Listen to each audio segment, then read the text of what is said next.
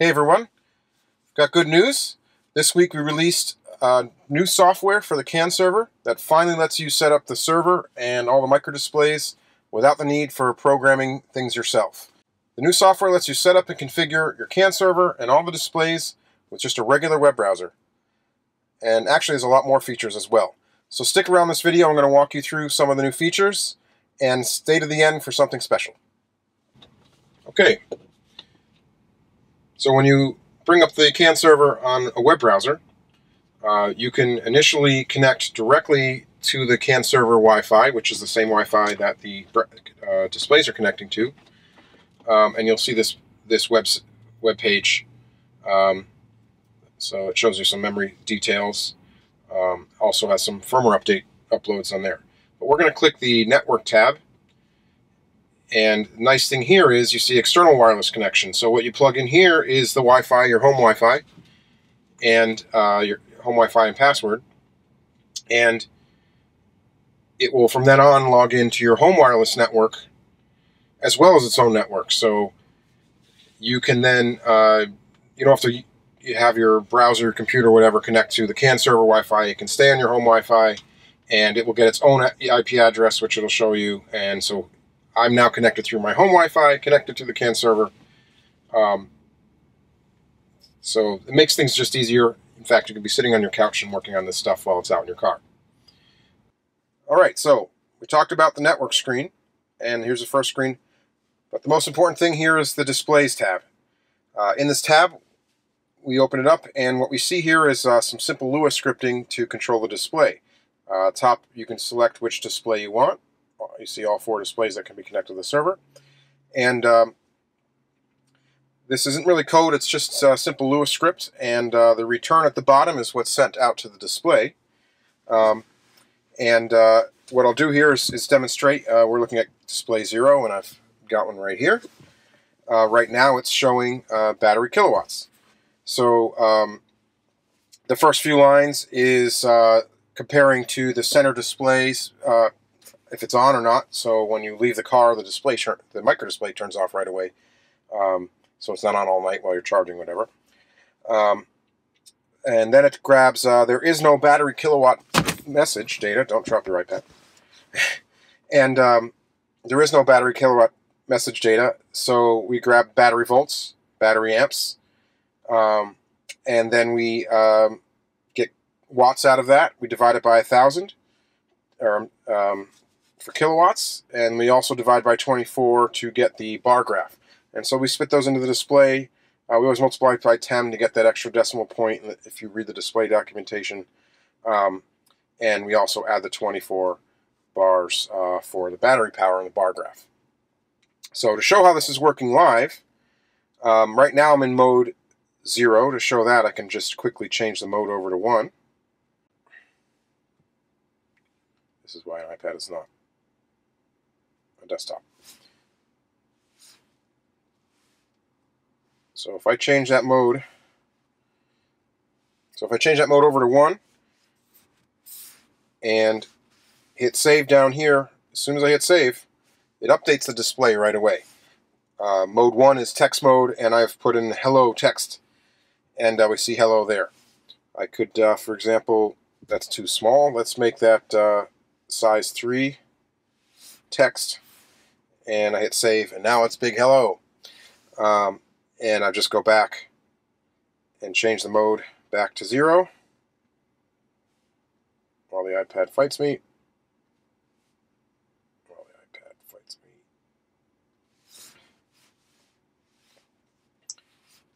And hit save, and it goes back to the original mode. So it's simple, it's awesome, it's super powerful, but the great thing is it's just text that you can copy and paste. So I'm going to have a page on the CANserver GitHub with a number of example displays. I'm working on building that out. We might have some other ways of making them even simpler. And in the future, maybe we have an app or something even easier to use. But right now, anyone can go in and configure their displays to do whatever they can imagine. If you look at display 1, this is the one showing, normally it displays torque, but I have some advanced battery information because I was looking at that the other day. And display 2 is the speedometer display. This looks complex for a speedometer. Well, that's because We're switching between miles per hour and kilometers per hour. And then I also have the blind spot detection. So if the blind spot warning comes up, it'll overlay the speed with arrows. So again, you can do this all in this display setup. It's super powerful, but relatively easy if you want it to be simple. And the bottom line is you don't really need to program anymore. It's going to all be done through a web browser. We already talked about the network tab. So the next one over is analysis. These are all the CAN signals that it's monitoring. So as you add signals for the displays to display, you have to enter the CAN messages for it to pull off the network. So you'll see obvious things like battery volts and battery amps, and you'll see the CAN message and the actual bit information to read those. And you can easily actually, there's a nice little thing that copies it to your clipboard, and you can paste things onto the whole web page here. So I'll have another document with quick reference to signals, for example, maybe matching some of those displays, and you can just paste them in. You don't have to worry about setting all these in here. Or you can manually add one by hitting new item and giving it a name and setting all that stuff up. There's buttons on the side to save and delete. It's pretty easy to use. Again, you can do it manually, or you can just copy and paste from anyone sharing just a couple lines of text to set up your somewhat complex CAN messaging. Maybe in the future we'll have some tool that will do all this stuff even easier, or a phone app, but this is already easy to do with just a web browser and copy and paste and a website. So the great thing is now everything ships with this in here, so you no longer have the old requirement that I said you need to be able to program it yourself. Hopefully we can do all firmware updates through here. Now for the great stuff. Last tab here says logging. And you'll notice I have an SD card reader on the CANserver. If you put in a micro SD card in there, you'll be able to take CAN logs. Now, I guess regular people won't care about this stuff, but you know, it's what I do all the time. And instead of using a very expensive CAN logger or having to plug a computer into the network, now your little CANserver can do live logging, and it's full speed. So if I check off raw log right now, I actually have some previous logs. Let's delete those. I'll hit the delete button, delete the file, it goes back to 0. And when you hit check, as soon as you hit save, it's now dumping every CAN message to that log on there. And what's great is I'm connected to the web browser here, and you can actually see that file size counting up as it's logging. You want to stop logging, uncheck it, hit save again, it's stopped. Another nice thing is this interval log. It's one of my personally requested features that nothing else offers. It will record, again, every CAN message it sees, but once every 5 seconds. So it filters everything down, keeps track, and what you'll get is if you want to take logs over hours of time or even days, you can do this interval log in the same way as the raw log, and it'll use much less space. And the hope for this is that you have this on all the time, and maybe there's a tool in the future, or something like, think of Teslafy on steroids, where it's always looking at this interval log of CAN data, where you have 5-second intervals of every little piece of data in the car, not the very little limited subset that Teslafy looks at through the API, but every piece of CAN data in the car. And this could upload after every drive when it connects to your home Wi-Fi in the future, hopefully, if people want to support that. But even for now, I have this in here because the other night we were talking about battery balancing, and I was able to let the log roll overnight, and it only used 20 megabytes. And I didn't need to see every message. I just wanted to see over time, how did the battery voltages change? How did the battery balancing change? This lets me do it super easily with simple equipment, a web browser. I'm so thrilled to have these features in here.